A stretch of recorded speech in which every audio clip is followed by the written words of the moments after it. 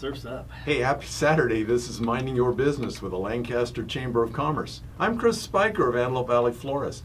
I'm Aaron Goldstein from Goldstein Digital. Our first guest today is Mark Hemstreet, the CEO of the Lancaster Chamber of Commerce. Mark!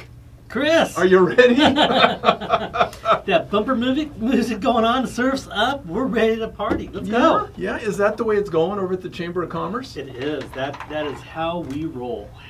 Hey, this is new. You know, I'm left-handed, so I'm used, on the radio, I'm like turning to my right. This is kind of a new thing for me. I'm getting my stretches in. You won't need to go see the chiropractor this week because you've been stretching the other direction, right? That's another commercial right there. So what's going on at the Chamber of Commerce? You're the CEO at the Chamber. 2 years. Almost 2 years. We are going, we're a little past a year and a half, so we're heading towards that second year anniversary. So hopefully I can hang in there a little bit longer and make one of those long-term CEOs for the Lancaster Chamber. Wow. You know, nothing actually, wrong with continuity. I kind of like that thought myself. So what's going on? You know, we are heading into summer. You know, we have the fair parade going to be coming up in a couple months. We got some really cool luncheons planned for this year. So we have a lot of good things going on. We have just a lot of great things and business is good out in the Antelope Valley. I think we're on the right track here. What a busy grand opening schedule. Oh, I know. What is going on? I know. We're gonna have ribbon cuttings.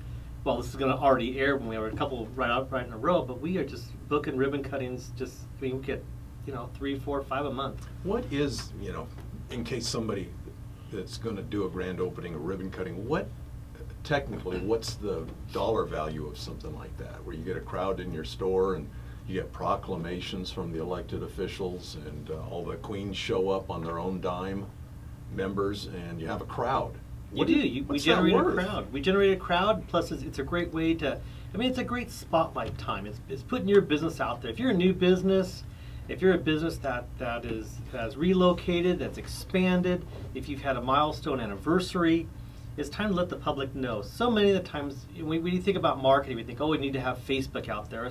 No, you need to be real marketing. You need to be out there. You need to be in front of people. People. Our customers are people. Yeah. That's who we're dealing with. We're not dealing with a computer. We're dealing with people, not a phone, not an iPad, but a people. And ribbon cuttings, where we're bringing those people together. We're networking. We're going to take some pictures that you can put on your social media too. But we're going to give you that opportunity. And we're gonna highlight you. We're gonna let people know that you're open. You're in town to do some business. What about the folks that don't have a storefront, aren't selling something? Can they still have a party? They can still have a party. We can find a place and we can still do a party. I've talked to some of our businesses out there and looking at things that we can do for them and partner with them. I just spent some time with Arts for LA.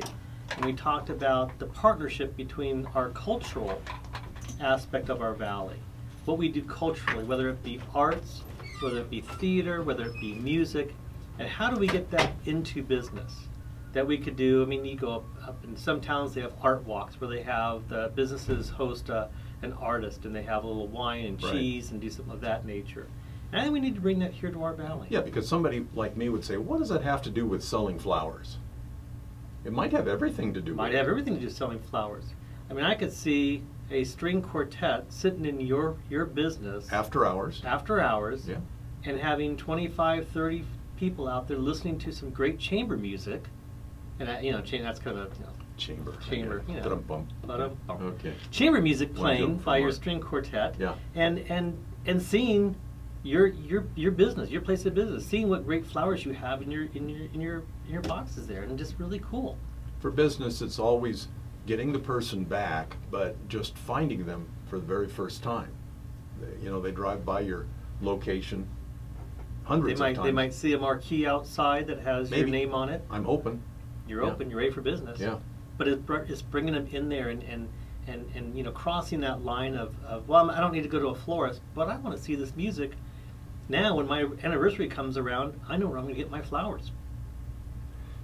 Going back, before we came on, you mentioned you went to the LA Arts meeting. Yep. And they said, what's your favorite piece of public art? Something like that. Correct. And as I'm sitting here, I'm thinking, well, maybe like the F5 on the stick. Yep. That's public art That's for public the Antelope art. Valley. Yep, absolutely. Or I was thinking, I thought of the rocket ship that's sitting there on, what is that, Avenue L and 15th Street East? Yeah, the new Roundabout. roundabout, right? And then public art. the sculpture that's in the center of it. Yep. And at different times, it's a whole different look to it. So during the daytime, it's silver. You go at nighttime, it's lit up differently. I was there at sunset the other day, and it was really cool. Wow. And that's the sort of thing you should just jump in the car and go look at. Absolutely. Yeah, I mean, we have things in the valley to look at. All the murals. The murals downtown. Yeah. Blackbird Park in Palmdale. We got a lot of airplanes. Got a lot of airplanes. Airplane. And we built a Chimboli statue in Yep. Palmdale at Ponce Square. So there's public art, and that's important. We have public artists. We have public artists. We have, I mean, you go downtown to MOA. We have a great art museum down there. We have a lot of different things. I mean, that the college has their symphony over there at the college, which is really cool. They've got amazing buildings out at the college. And they're going to have even more amazing buildings in the near future, too. You and I were at a Board of Trade event in the theater at the college. The Performing Arts Theater. Beautiful facility. Yeah. Nice black box in there. They have really, I mean, it's in a beautiful facility. Well engineered. Acoustics are great in there. I've been to one concert in there. It was wonderful. Yeah, it's a great place, and I think a lot of people that are living in the valley don't realize what's available. We talk about, going out into LA to get our culture, when it's right here in our backyard. Every week, Aaron and I, hey, how are we doing on the radio show, by the way? I think we're doing awesome. Oh, good. I hear a lot of positive comments about a radio show. We're having fun. The gentleman I talked to today said he wants to book it. Yep. I said, well, give me your membership check and we will get you on the list. So we try really hard to just have chamber members. It's a benefit to chamber membership. What does it cost? Just membership. Chamber membership. You belong to the Lancaster Chamber of Commerce and you can be a radio star. There you go. And some people don't want to. True. Every once in a while. But, we videotape it, and so it's out there, and people hear the story and hear the message, and that's a wonderful thing. I think it's a great way of promoting yourself. You talk about how to get that, how to set yourself apart. And this is one more way to set yourself apart from your competition. Yeah. What's the value of joining the Chamber of Commerce? The value of joining the Chamber of Commerce is really tied into your participation in the Chamber of Commerce. So your value goes up exponentially by just going to a ribbon cutting, going to a luncheon, going to a breakfast, going to one of our symposium or anything that we're running, and just networking, going to a mega mixer. You make that one contact leads into 5, and it just blows up. We're there for business. We're there for business, we're there for the community. People enjoy meeting people. I'm working a little bit on the membership committee. Some of the members introduce me to people, put me in a location where I can meet people, big people, movers and shakers. And that's kind of what the chamber does. That's kind of what the chamber's all about. Absolutely. Yeah, it's a way to get out there and meet people. And we're seeing, we're making connections. I mean, one thing that I really enjoy doing is making connections. It's finding people that, I just took a call just before we got on the show today. And someone's in a pinch and needs something, and they called me up and said, who do you recommend? Who can you give me that can get something done tomorrow? And I said, here's the name and the number. Yeah. Next time, wait till 4:30. Well, yeah, I know. But I mean, it's a sale, right? And we realize in this day and age, it's great to be the go-to person. It is, but it's a great feeling when you can be that person that can connect two other people together, that can make the connection for them, that can give them that right lead.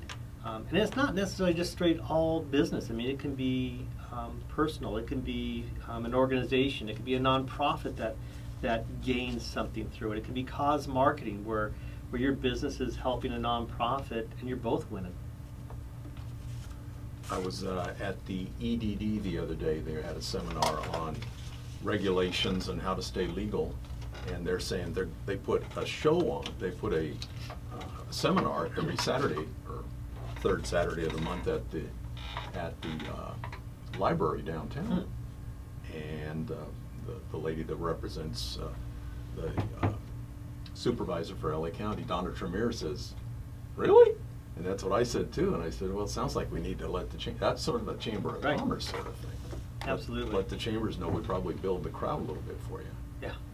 Yes. And we send out emails on some of those when we get those, when they forward them to us and we forward them back out again. I know Kaiser is doing something with small business.